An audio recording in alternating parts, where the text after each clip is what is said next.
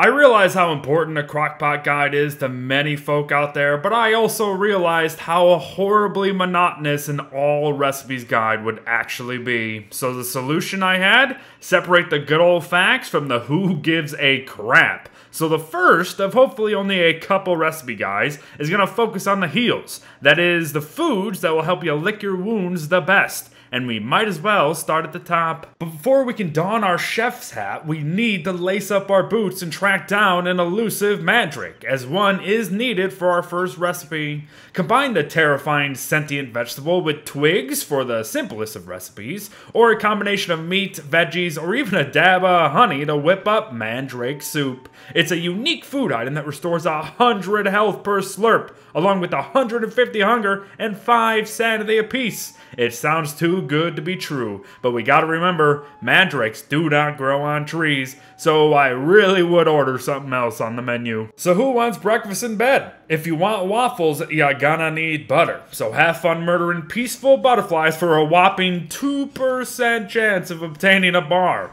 You'll also always need an egg of some variety, so steal some winged babies and then look to toss in some juicy berries each time too. As for the rest, use more berries, additional honey, or even ice. But waffles themselves restore 60 health to taste, along with nearly 40 hunger and 5 sanity to boot. The trivial part is the butter, but now you know how to properly use the sticks that you do get, and I highly recommend you do. Ah, the food that people always give me crap for, pierogies. You'll always be needing meat, veg, and egg, so turn to captured bees to mass produce the latter, and maybe even invest in shroom planters for growing your own ingredients, but then toss it all together with more meat, veg, or even ice to net a food item that restores 40 health, 37.5 hunger, and 5 sanity once again. And in only 20 seconds to fully cook, with incredibly reasonable ingredients needed to whip them up to begin with, pierogies could very well sit at the top of your healing needs. However, a noteworthy alternative, fish sticks. Also healing for 40 health, 37.5 hunger, and 5 sanity, fish sticks can be created with every available fish in the constant, but don't forget the sticks.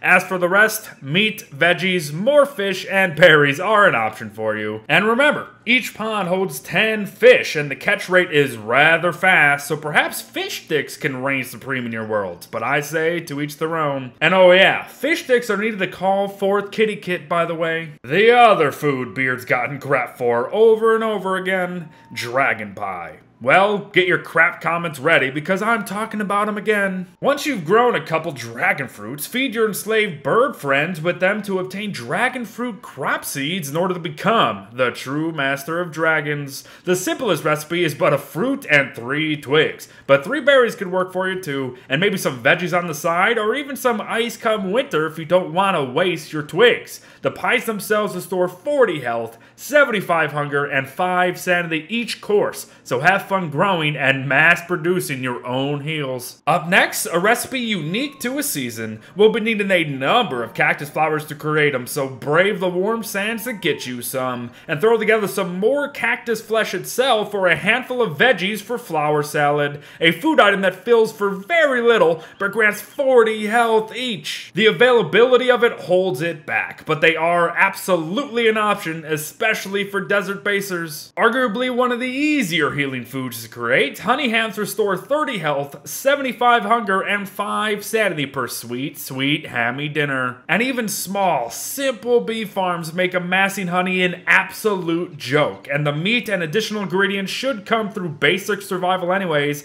so having honey ham on your radar should really change up your dinner plans, cause they be good. But arguably the most efficient healer, trail mix, and it will net 30 health, little hunger, and 5 sanity, but it's the fact that you only need birch nuts and berries for a 30 health per munch food, and that makes it something you simply cannot ignore. So get to deforesting those birch biomes, baby. But if you do kind of feel bad about that, why not adopt a little one, cause that will help you along the way. We kind of just covered the delicacy, so here's the quick rundown. Guacamole will always need a moldy friend and a piece of cactus flesh, and then it's up to you to choose your fillers. But guac will fill you up for nearly 40 hunger, give you 20 health back, but will also give you 0 sanity, which I take offense to because nothing restores my faith in humanity more than a bowl of guac. But you can also summon forth yet another critter from the rock den with it, so there you go. Spicy chili is next, and here's one that's actually unique. You'll need a ton of meat and veg, so take a look and decide for yourself which recipe works.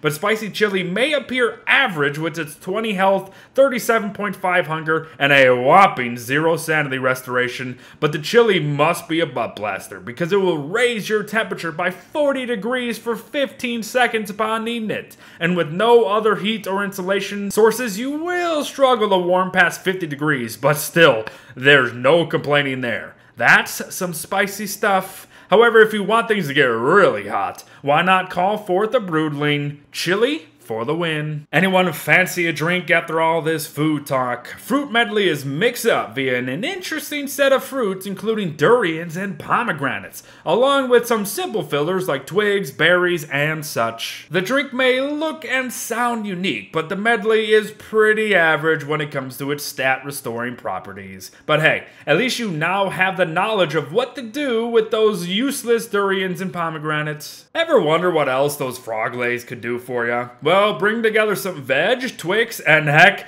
even flippin' mole worms for whatever reason to create Froggle Bunwitches, subs that grant you 20 health, nearly 40 hunger, and 5 sanity each. Again, it's rather unique, but it really wouldn't be my first choice. But it's certainly one to have in mind after Frog Rains, though. Beard loves him some honey with his nuggets, so head out to your working bees once again, and then toss in some meat and potential filler to whip up some honey nuggets. They'll give you 20 health, 37.5 hunger, and 5 sanity each. But I must recommend going the little extra mile for honey hams, because it really isn't a long mile anyways. Them pesky gobblers stealing all your berries all the dang time. Well, kill them all and add additional meats and veg for some guaranteed Thanksgiving feasts. Restoring 20 health but 75 hunger, turkey dinners are a lovely alternative for just simply hanging drumsticks for small jerky, although perhaps not in the efficient healing aspect of things. So you've gone fishing down under and been wondering why the heck eels are even in this game. Well, it's because you can use them for a unique recipe involving cave lichen, more meat, veg and ice, or even additional swimmers to create unagi, a food that heals for 20 health, almost 20 hunger, and 5 sanity. Is it unique?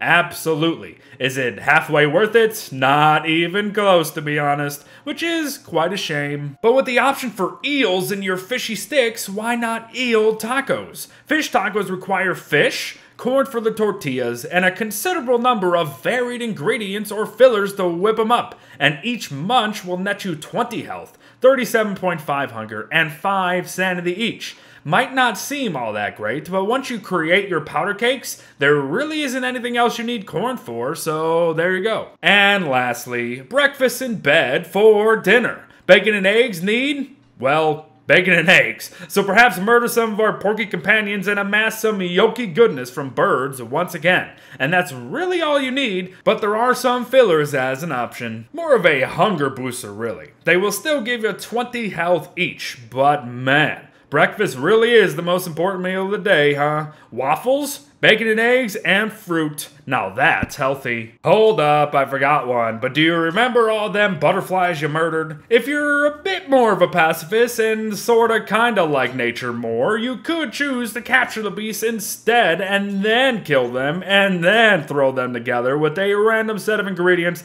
to bake Beard some butter muffins. Food items that give 20 health, 37.5 hunger, and 5 sanity each. Decent, but certainly not high on the list. If you're still wondering why I've decided to break up the crockpot recipes like this, it's due to the fact that there is truly but a select handful of actually useful and efficient recipes, no matter the category. And I believe it will be better to highlight the best of the best first in each video instead of burying 5 to 7 good recipes among almost 30 in total. And that's in Don't Starve Together alone. Also, you see how boring and monotonous this was with specific recipes alone? Imagine this times 3 all in one video. But expect correct the others soon, and check the comments for quick access to the recipes you desire. But thanks for watching, everyone. Well wishes to all, and I'll see you in the next one. Bye-bye.